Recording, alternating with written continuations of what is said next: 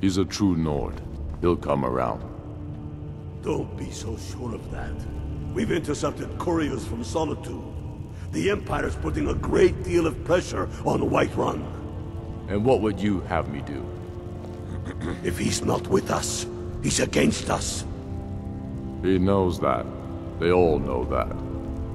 How long are you going to wait? You think I need to send Bolgraf a stronger message? If by message you mean shoving a sword through his gullet. Taking his city and leaving him in disgrace would make a more powerful statement, don't you think?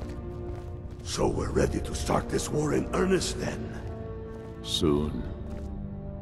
I still say you should take them all out like you did dead King Torrig. Torrig was merely a message to the other Jarls. Whoever we replace them with will need the support of our armies. We're ready when you are. Things hinge on Whiterun. If we can take the city without bloodshed, all the better. But if not... The people are behind you. Many, I fear, still need convincing. Then let them die with their false kings. We've been soldiers a long time. We know the price of freedom. But people are still weighing things in their hearts. What's left of Skyrim to wager? They have families to think of. How many of their sons and daughters follow your banner? We are their families. Well put, friend. Tell me, Galmar, why do you fight for me? I'd follow you into the depths of oblivion. You know that. Yes, but why do you fight? If not for me, what then? I'll die before elves dictate the fates of men. Are we not one in this? I fight for the men I've held in my arms, dying on foreign soil. I fight for their wives and children whose names I heard whispered in their last breath.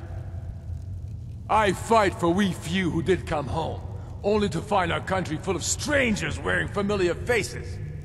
I fight for my people, impoverished to pay the debts of an empire too weak to rule them, yet brands them criminals for wanting to rule themselves.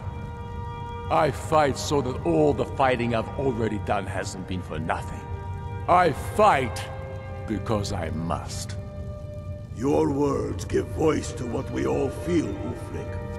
And that's why you will be High King. But the day words are enough will be the day when soldiers like us are no longer needed. I would gladly retire from the world, were such a day to dawn. Aye, but in the meantime, we have a war to plan. Your Leaf, I want you to send a messenger to our western camps. And the message, sir? I'm diverting Garn Hadring's men to join him. Is that wise, sir? It will work if we can pull Haran's men from the south and find a bit of luck. Of course. Something that seems to be in short supply these days. I'm not seeking advice right now, friend. Just send the message.